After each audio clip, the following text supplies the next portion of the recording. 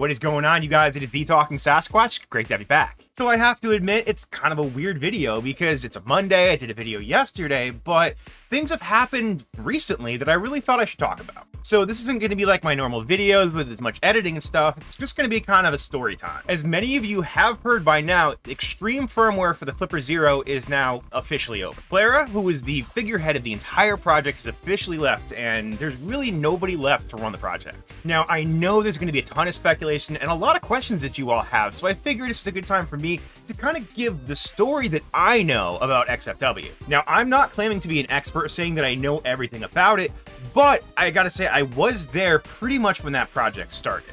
At that time, actually, Clara was hanging out in Roguemaster's Discord, and she was actually one of the people who recommended he started a Patreon. Now, this was, I want to say, December of 2022 or so, and I actually started talking to her in the Discord and invited her over to my Discord. Now, one thing about Clara is that Clara drives engagement. I mean, people pay attention to her. There's a reason that XFW started the way it did and got as popular as it did, and it's pretty much because of Clara. Now, Clara is a great project manager, but she is not a great dev in C. We'll get back to that later, but it's important to differentiate those two skill sets because you can be very good at one and not super great at the other. It's totally fine. Now, when Clara was in my Discord, and the Roguemaster Discord for that matter, she was kind of working on trying to make some asset packs for Roguemaster at that point to kind of create her own kind of small version fork of the Flipper Zero firmware. My understanding was it was kind of a pet project, and it was mostly supposed to be animations and things like that, just to make a little bit more adult-oriented version of Roguemaster. But initially, it wasn't supposed to be anything more than really an animation pack, things like that. However, after talking to some people in the Flipper Zero sphere, like Uber Guidos and some other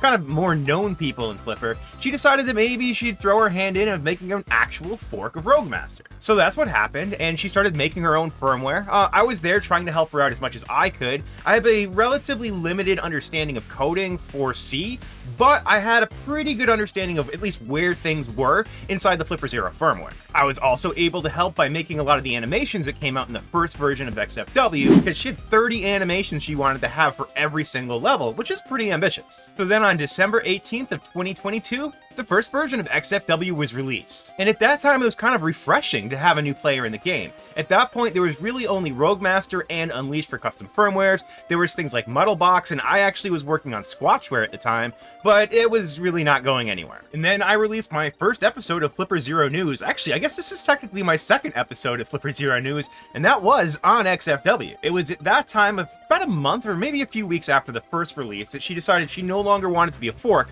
of Roguemaster. I think it was actually rebased to Unleashed for a short period of time, but then eventually just got rebased to straight up official firmware, so it was just a straight up fork of official firmware. She pulled a lot of the ideas and features from Roguemaster and Unleashed and kind of put it all into the XFW base. And then all the excitement around the first release of XFW, it basically brought a bunch of new devs in and a lot of new energy. Now, I honestly can't remember all of the early on devs, but I know Amelia was one, and there was a few. Now, as I said earlier, Clara was actually a project manager for the whole thing and had everything out on a whole, like, dashboard. It was actually kind of impressive to see. But there was a lot to do, and knowing that it's a voluntary thing with devs, especially when it comes to custom firmware, it's a little hard to get the things done that you want to get done if you're not able to code them yourself. So devs would come and go, and basically the project was still kind of just an outline for how it was supposed to be in the end. So that's when Willie shows up. I actually remember the day that he hopped into the XFW Discord and was posting stuff about some of the projects he was already working on. Actually, I think one of the first things he posted was just a DedSec theme that he'd been working on, which actually I think he's still using most of those assets today.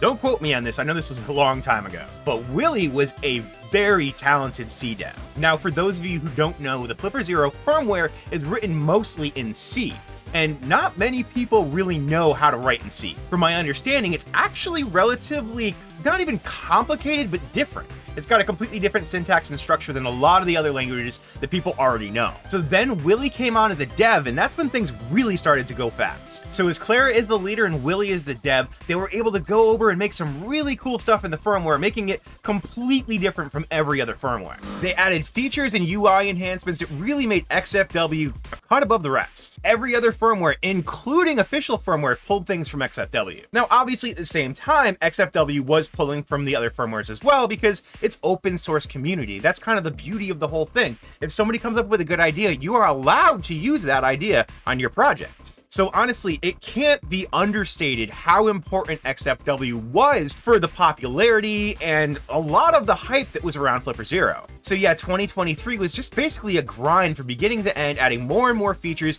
making XFW a better and better firmware. But with all of that hard work and all of that grind, it definitely took a toll on the XFW team. Now, there was definitely some interpersonal stuff going on there, but I really don't want to get into that right now. I don't really want to muddy the waters with any of that. It's all perfectly searchable information. It's all on Discord, so if you really want to do a deep dive, it's all there, at least at the moment when I'm filming this. But in the beginning of 2024, Willie was asked by Clara to leave the XFW team. So that's what happened. Willie left and he started his own firmware, Momentum. He took the code that he'd written from XFW and started working on his own projects with it and developing it in the way that he wanted to. He also started his own Discord, which is actually really cool. Anytime anybody starts these small Discords, it's great to see him grow, but in the beginning, there's something magical about like a 400-person Discord with all your friends. And he really wanted this to be a learning Discord, a really welcoming community for anybody who wanted to be excited about Flipper Zero and Momentum. And that's where he is now. He's working on Momentum, he's got his dev team, they're making new advancements. Honestly, right now, they've got the most advanced Flipper Zero firmware, at least in my opinion. So if anybody's asking where to go after using XFW, my recommendation is go